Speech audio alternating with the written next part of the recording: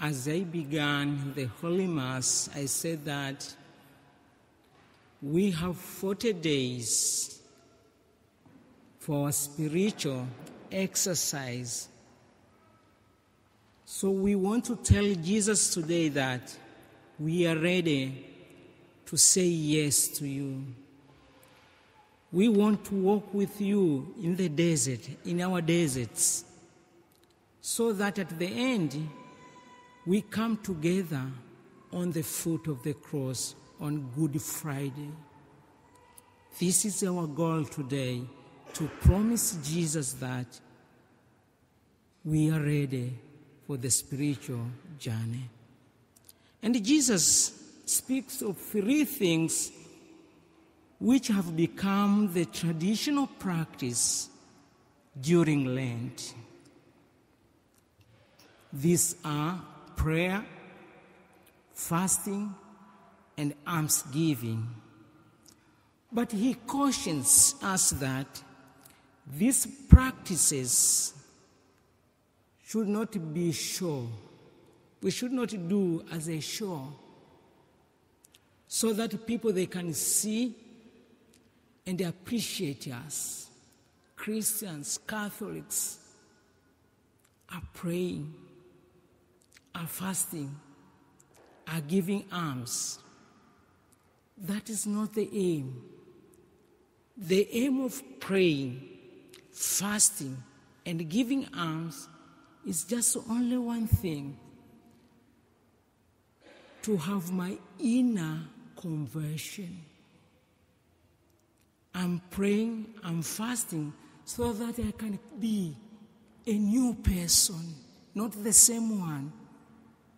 The way I enter in these 40 days and the way I will finish those 40 days should be different.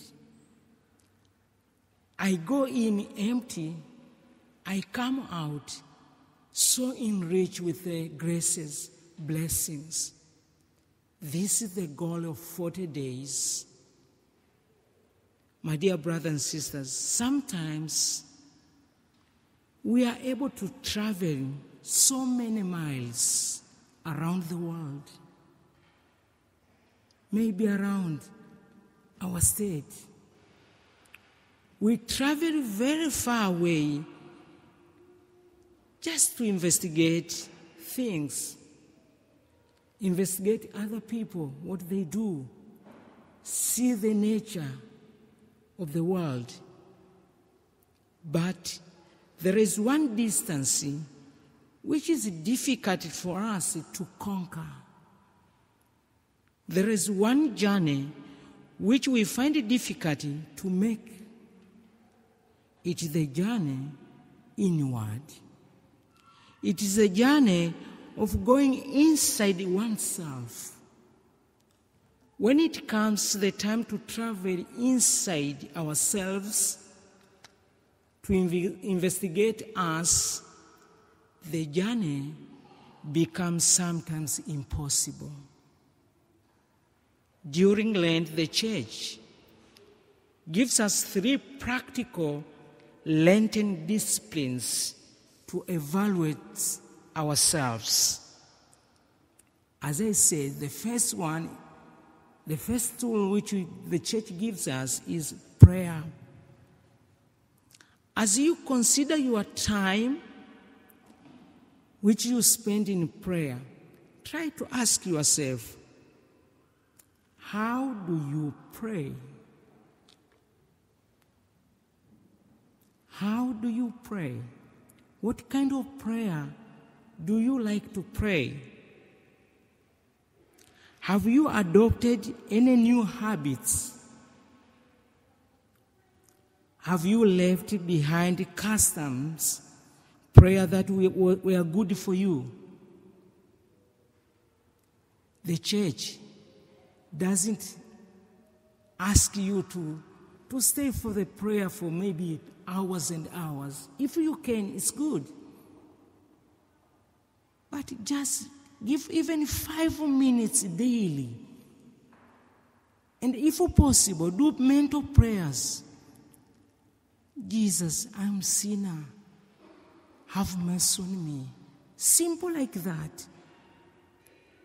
The issue is, who is the center of your life in prayer?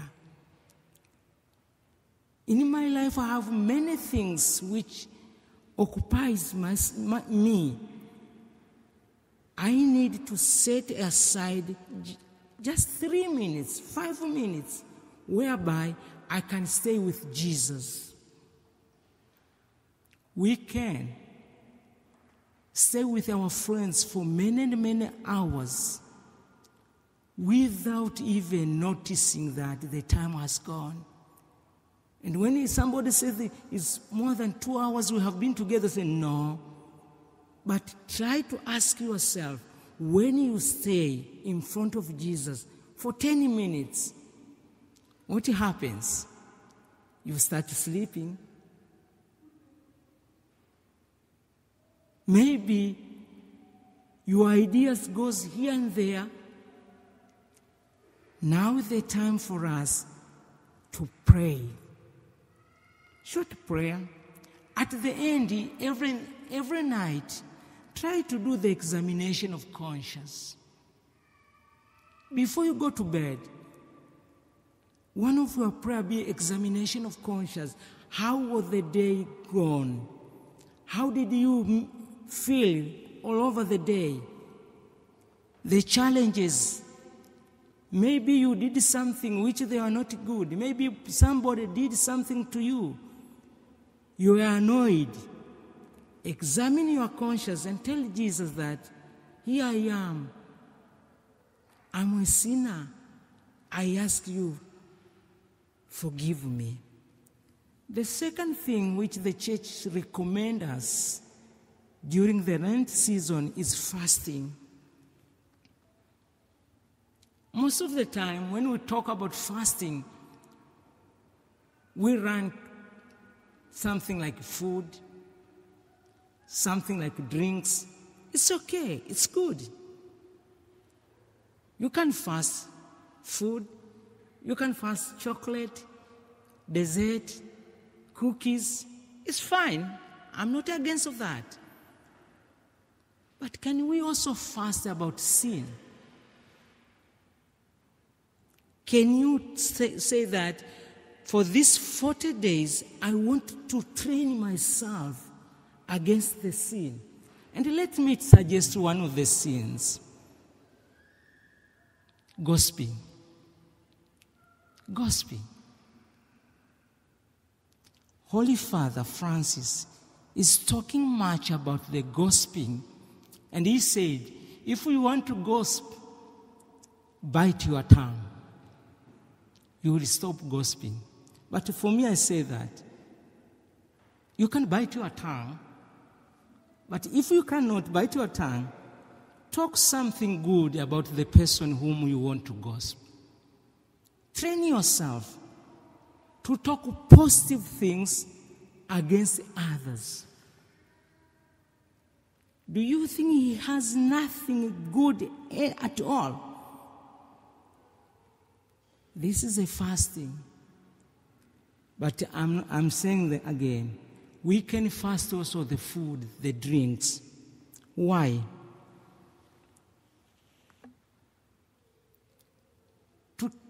To have the awareness that my body is not just for eating and drinking.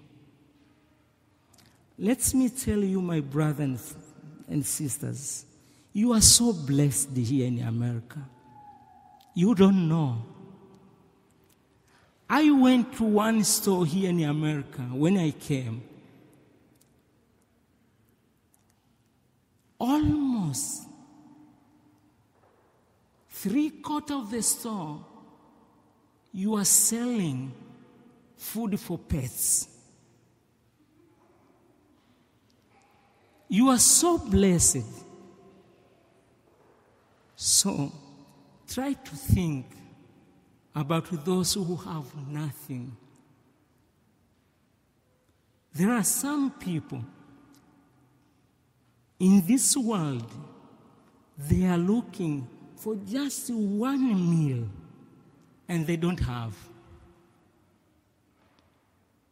They are living in this life just with $1 per day,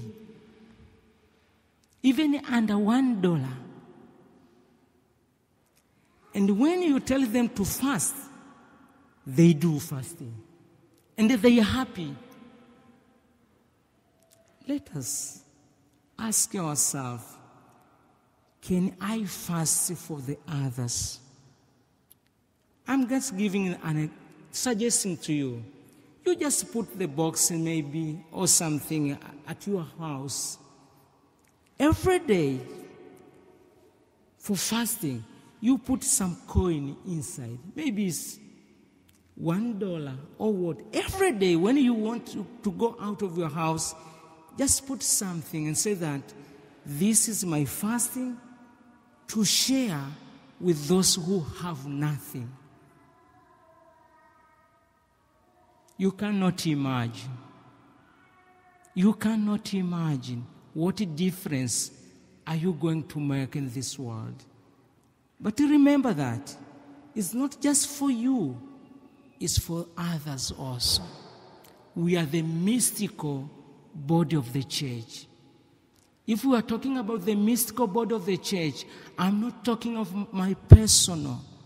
I'm talking about you and other Christians in the world. You and other people in the world. The third thing is almsgiving. Almsgiving implies that I have been given many blessings, many things by God. What I have been given is not mine.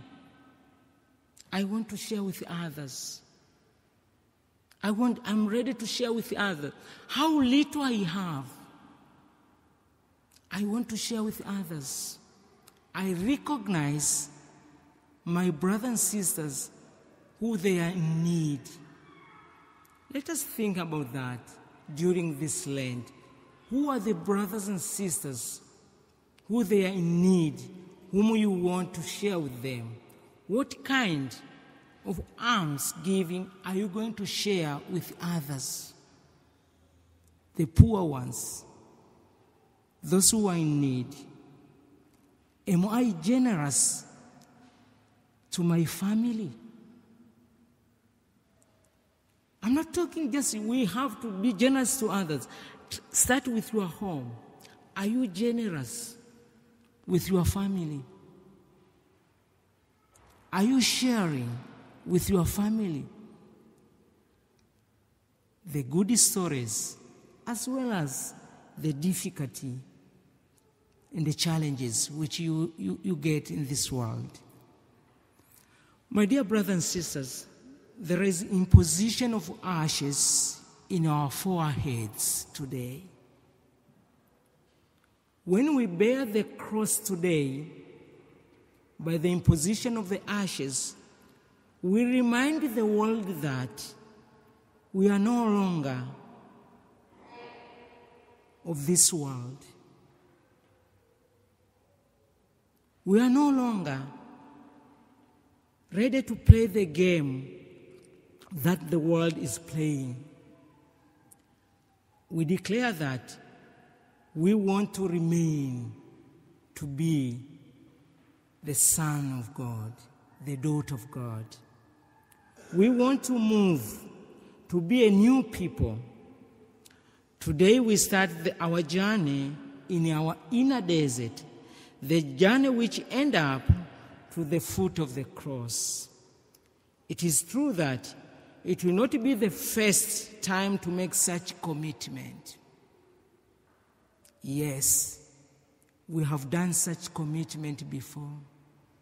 Sometimes we have failed in our commitment, in our plans, in our intentions.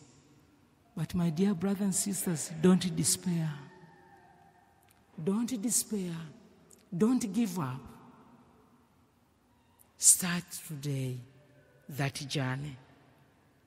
Every day, tell Jesus that I want to be yours. help me to be yours. The ashes in our foreheads remind us in this season of Lent, we have to make a journey of repentance, to turn away from our sins and becoming new person, better person. The ashes remind us this life is a temporal life. We were created, we were born not to live in this world. We were born to serve in this world so that we can live well in the next world. So, my brothers and sisters, let us prepare ourselves for the next world by living good in this world. Let us enjoy and embrace the Lenten graces with joy. God loves us.